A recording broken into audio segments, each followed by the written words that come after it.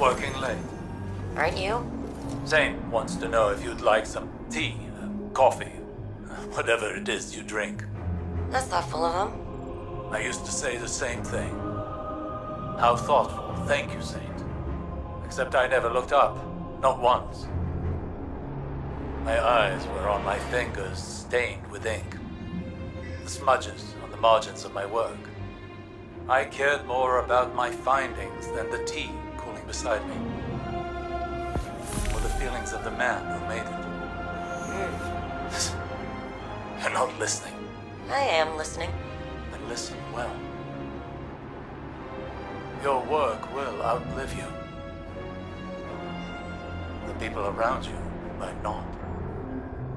One day you're going to wake up, assuming you've even slept at all, and realize that the world is a very different place than the last time you remembered to look at it. You will abruptly, viscerally regret the absence of something as small as a single cup of tea. So I ask you again, what would you like to drink?